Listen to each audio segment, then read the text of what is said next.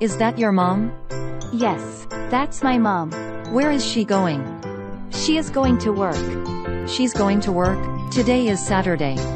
I know, she often works on Saturday. She is a lawyer. She often goes to her office on Saturday. Who does the cooking and cleaning? Are those your jobs? No, I don't have to cook or clean. My dad takes care of that stuff. Your dad does all that? Doesn't he have to work?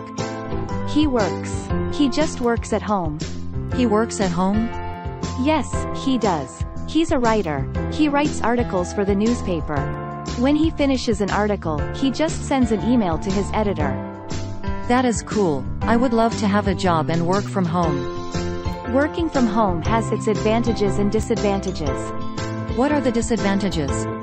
My father has to do a lot of housework.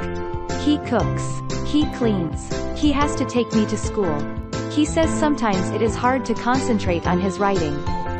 What about the advantages? He doesn't have to wake up very early. He doesn't have to rush around in the morning. He always teases my mom about one thing.